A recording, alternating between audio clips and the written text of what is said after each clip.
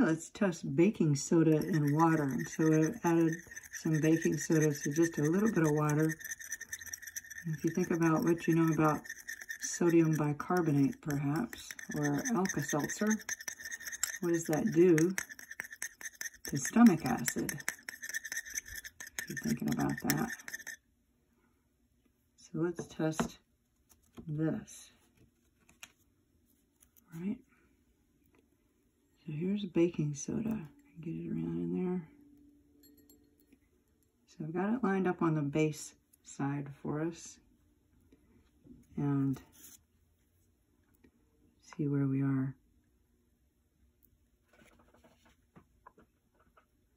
So baking soda, somewhere around 8, 9, looks to be.